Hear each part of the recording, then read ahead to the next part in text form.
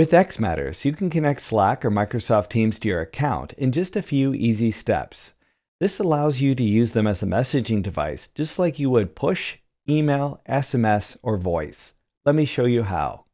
First, make sure you're signed into your xMatters instance from the Slack or MS Teams app. If you're signing in for the first time, follow the instructions to download the xMatters app on Slack or MS Teams, and then make sure you click Register as a Device.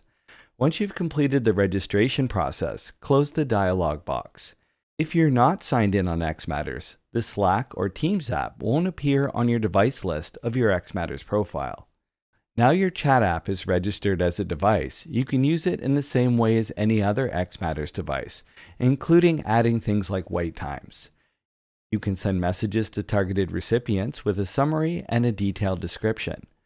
Once you're happy with your message, click Send Message.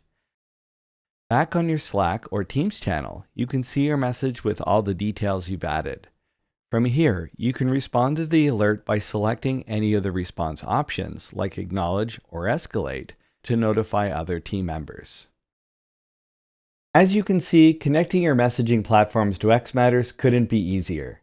To get started with xMatters yourself, sign up for xMatters free at xmatters.com/free. If you have any questions or suggestions, please let us know in the comments. And if you found this video helpful, I hope you'll consider giving it a like and subscribing. Have a great day.